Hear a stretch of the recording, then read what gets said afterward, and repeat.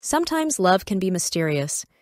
Can you believe that Celine Dion met her future husband, René Angélil, when she was just 12 years old? Sip your coffee and listen to this. On March 30th, 1968, is when Celine Dion was born in a small town of Charlemagne in Quebec, Canada. Being the youngest of 14 siblings, her singing capabilities were already evident by the time she was just 5 years old. At this age, she had already started belting out songs at family gatherings and local events. Her older brother, Michel Dion, recognized her younger sister's exceptional gift and recorded her singing.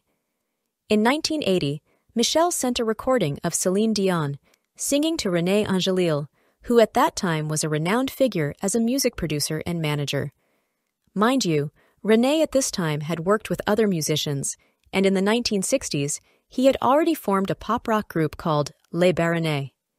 Upon receiving the recording, René was super impressed by Celine's exceptional voice. He then decided to take Celine under his wing and become her manager. Imagine this. René went ahead to mortgage his house to finance Celine's first album, La Voix du Bon Dieu, which was later released in 1981. As time went by, Celine and René's professional relationship quickly grew into a personal one. René being born on January 16, 1942, and having an age difference of 26 years with Celine, didn't prevent them from developing a deep bond. Actually, René Angélil became not only Celine's mentor and manager, but also her confidant and eventually her romantic partner.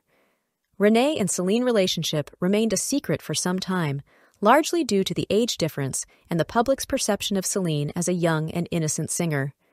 However, in 1991, during a vacation in Hawaii, René Angélil surprised Celine by proposing to her. They were later married in a lavish ceremony at Montreal's Notre Dame Basilica on December 17, 1994. Just like any marriage, Celine and René had to endure both personal and professional challenges. In 2001, René and Celine welcomed their first child, René Charles, and later in 2010, they welcomed their twin boys, Nelson and Eddie. René Angélil was a strong pillar to Celine, and he truly played a significant role in shaping her career and their love life. Unfortunately, René Angélil passed away in January 2016 after a long battle with cancer, leaving behind Celine and his 3 sons. His demise wasn't an easy task for Celine, and somehow destabilized her. It's quite disheartening that Celine has to raise the boys alone, and on top of that battle with the stiff person syndrome.